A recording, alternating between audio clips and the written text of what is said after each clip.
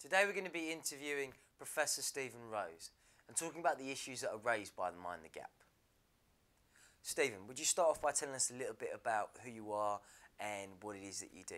Sure. Well, I'm Stephen Rose. I'm professor, or now retired professor of biology at the Open University. I'm a neuroscientist, and I've spent most of my life researching on the way the brain works, and particularly the way that memories are made inside the brain.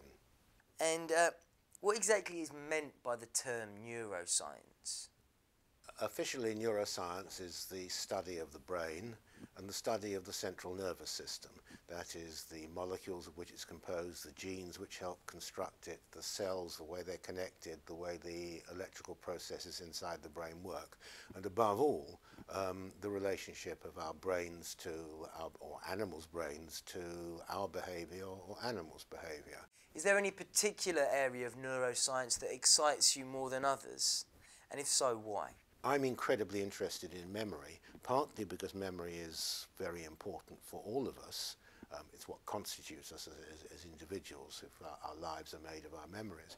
But also because it seemed a very good way of trying to understand the relationship between brain processes, what's going on inside the brain when animals learn and remember things, because you can then do very interesting experiments which try to map that relationship.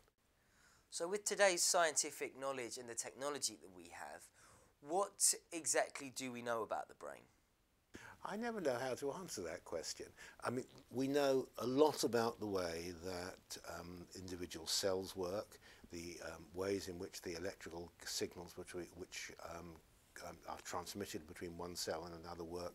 We know about how particular drugs work on the brain.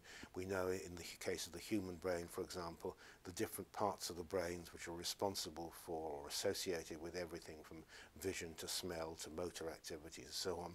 We know some things about what goes wrong in brain diseases like Alzheimer's disease and so on. What we can't do, and I think that that's a major problem at the moment, is we have no way of putting it all together. We don't have a grand theory of the way the brain works. I mean, in biology there are grand theories like evolution, there are grand theories like DNA, but there is no grand theory of the brain, and that's what we're lacking. What are the positive things about our increasing understanding of what goes on in the brain?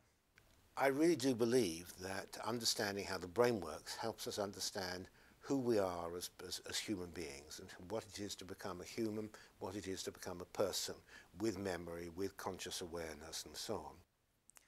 What about illnesses or conditions like addiction? If we're able to cure or remove these from our brains, what are the knock-on effects of that? Well, then you have to wonder whether something like depression is really, quotes, a disease inside the brain,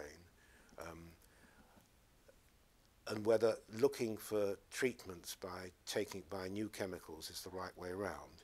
If I tell you that if you are an unemployed mother living in a high-rise block in inner city London or Birmingham or Manchester, you are overwhelmingly more likely to be diagnosed with depression than if in fact you are in a stable relationship and good economic conditions, you'll see that a lot of the causes for depression are far more likely to be found in the social world than they are in understanding the biochemistry. I think we need to create a happier society rather than worry about manipulating brains. Are there any other areas of concern in this area that we need to be taking into consideration? I think the overall thing that needs to be taken into consideration is how, as a society, as citizens in a society, we find ways of control and regulate it, the ways in which scientific research is done, the priorities that scientific research actually sets, and the goals and the ways that it goes. Thanks very much for your time, Stephen. Pleasure.